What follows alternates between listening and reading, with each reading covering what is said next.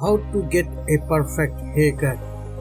The right haircut can mean the difference between hours spent concealing every strand of your wayward hair into the place or style that falls perfectly into the place with the little prompting on your part.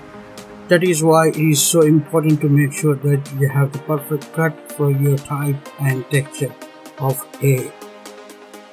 For most people, finding the right haircut is not possible by simply looking through a few hair cutting books and picking out their favorite styles. The truth is that haircuts featured in the top style magazines and the style books have been chosen specifically for each model that sports them. Each hairstyle has been formulated to complement the model's bone structure, coloring, and hair texture. That is why they look so great. It would be foolish to think that a straight texture cut would be possible to achieve on a client with natural curly hair, and trying to put excessive layering on a client with thin and limp hair would result in a disastrous hair cutting experience. So, what can you do to make sure that you always get a great hairstyle?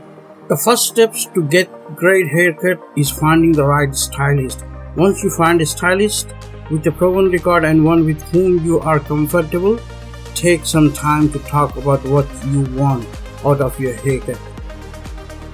Ask for cuts and styles that will complement and work with your texture of hair, not go against it. For example, if your hair is wavy, you cannot expect to achieve a sleek straight style in minutes. Pay attention to how your stylist communicates with you. A good stylist will be honest with you and tell you if a cut that you really want is a bad idea. On the other hand, the same stylist can use the unique hair cutting skills to adapt popular styles to suit your individual hair characteristics and craft your locks into the best haircut you have ever had.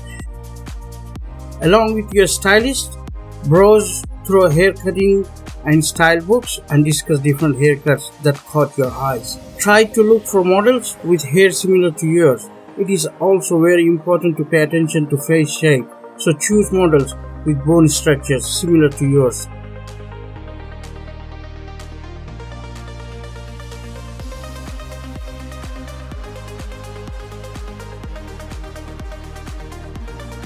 Also, what to do when a good haircut goes bad?